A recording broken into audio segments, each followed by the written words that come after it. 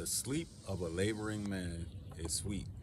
I often forget this simple truth, but I got reminded of it yesterday talking to a friend, and decided to wake up and get the labor, ripped out this transmission, and found one of my problems. I think the pump gone out the transmission, but the flywheel was cracked. It was making this awful rattling noise before it just gave out. So that alleviated my fear of internal engine damage, but still I got no operation in the transmission, so I'm gonna have to rip it apart and rebuild it. The sleep of a laboring man is sweet. Don't forget that, right? You got to get up and get to it, and you get a major reward at night. I mean, sleep. And when you don't, you get the opposite of that, right? You get these restless nights when you spend your day rested. Kind of makes sense when you say it out loud, right? If you rest all day, you have restless nights. If you work all day, you have some, just, I don't know, that sleep when you're drooling on the pillow, sleep is so good, right? I feel amazing to hit the bed and close your eyes and not wake up until the morning, right? Sometimes I envy my wife when I'm sitting there watching her just snoozing, and I'm counting sheep, right? I'll start counting to 500 or something, trying to get some rest. And I think I got way more than enough work to do that will keep me busy all day. And you probably do too, right? There's all kind of stuff in your life that you need to take care of, right? You need to take care of your mind, you need to take care of your body, you need to take care of your spirit.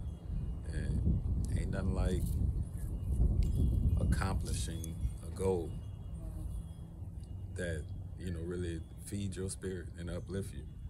Like I got out here probably about an hour and a half ago. It didn't take me long to get this transmission out. But I have been dreading it. I have been telling myself for the last couple of weeks, all right, I'm gonna do it tomorrow. I'm gonna do it tomorrow. I'm gonna do it tomorrow. And procrastination. And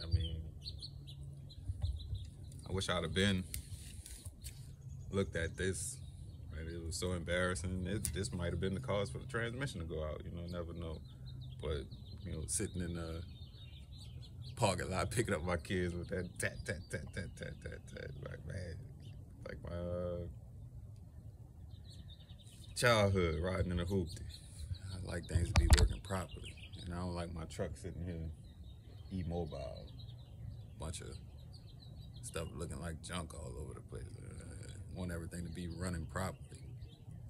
But the sleep of a laboring man is sweet, right? Rich men envy that type of sleep, right? They be up all night fretting and worrying, but that carpenter, that construction worker, that lawn care man, and one who laboring all day, man, he sleep good.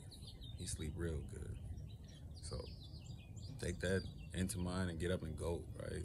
I don't even know if just going to the gym enough. You need to have a day full of labor, not just, if you ain't doing nothing, obviously going to the gym is a start. But just going all day with it. And if you got an office job or a job that don't require you to put forth, because physical labor and mental labor is something different. Like you can go to your mentally tough job and still not get that fulfillment that physically tough job give you, right? You ain't got to do no thinking. You just pick up, put down, pick up, put down, something, just basic, right? And God bless you. Peace, love, grace, mercy, patience, courage, and blessings be multiplied onto you.